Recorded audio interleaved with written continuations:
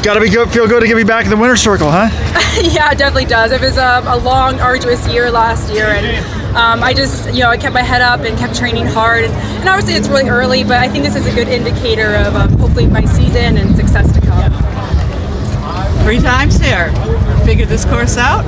Yeah, I think so. I try not to think, I was just telling my coach, you don't want to think, oh, it's going to be like last year or the last time I won, because you just never know how the race is going to play out. But really, as soon as I was in the lead, I felt comfortable there, and I knew how to take those corners. And it's a slow race. It's a hard race not to be in the front. You have to do a lot of work. So I was fortunate. How do you mentally prepare for a race like this? These races are fun. When they're road races, you're not really worried about the time, and there's all these corners. So these races, it's really about just enjoying the experience and getting back to the community. I know a lot of people are racing the marathon and they're focused on that, but for them to stop and watch and cheer us on, it means a lot. What about the marathon itself for you? This is actually going to be the first year that I'm here to watch the marathon. I've always taken off after the race, and I live right in Cleveland Circle, so I'll be able to pop outside my door and hopefully cheer everybody on. Now that you're living here, did you have a few more fans? Have you made any friends yet in Boston? Yeah, some of my teammates. I hear of maybe a few more people know my name, and I took the T from my house this morning, and I was all dressed in my uniform, so it's kind of fun just to be able to take the T up to the race. That was pretty special. How was the course, the weather?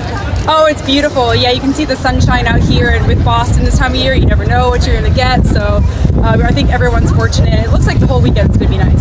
With the winter training you've had here, this must be a real bonus.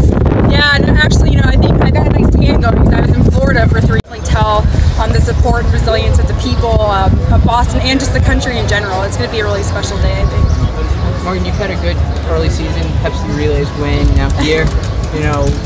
What can we expect in the next few months?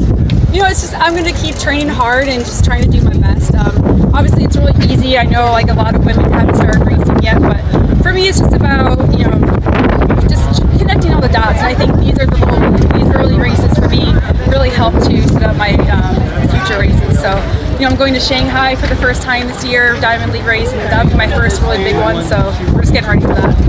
You said you moved to Boston in December? I did, in mid-December, yeah.